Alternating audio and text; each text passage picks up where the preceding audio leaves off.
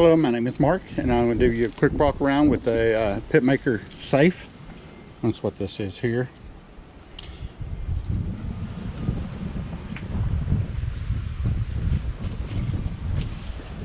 It has the ball valve for your air intake. This thing here will not run.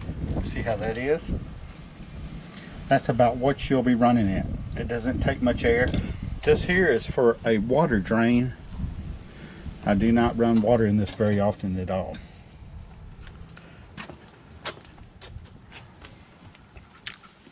This is your firebox. See how it is. It also has an ash pan. This is pretty neat. You can dump it during the cook. Make sure you wear some welding gloves so that it does not burn you. But you can run a full load, and if you need to add more to it and the ashes start to get high, you can take and go ahead and do empty on your ashes and then keep going as long as you want. It's got the slam latch. See how that works. Make sure when you're doing it that you check and make sure that it is completely latched, or she'll suck air into it and she'll start to overrun. Also, you can see how many shells it has here. This one here, usually I will have a drip pan in it, and I don't cook very much stuff on here. This is your lowest point of your heat. The smoke comes in at the back, and there's a chamber that it comes up, and then it filters back down, and your smoke comes out each side. You can see how that is on both sides. So a lot of times this will be your lowest deal because your grate is below where your exhaust is. This is for your different cookings. You see how that is. We'll run hot up here, so we'll be doing, you know, if you're doing something like that, but you don't want it dripping down for cross-contamination.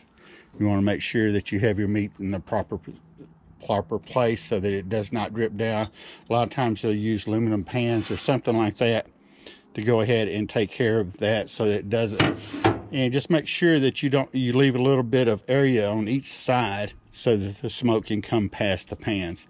And pull it, you can push it all the way to the back, because what it does then is causes the heat to come towards the front. They do put outstanding gauges on here. I do like that gauge. It does work. It glows in the dark. It's a nice unit.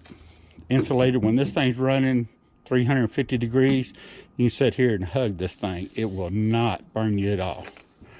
So we do appreciate you stopping by. If you have any questions, please put them in the comment box.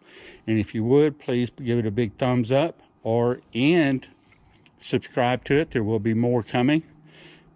Working around this, we do have Weber's, pellet smokers, grills, all kind of stuff like that. So please give it a big thumbs up and subscribe. Thank you, and y'all have a great day.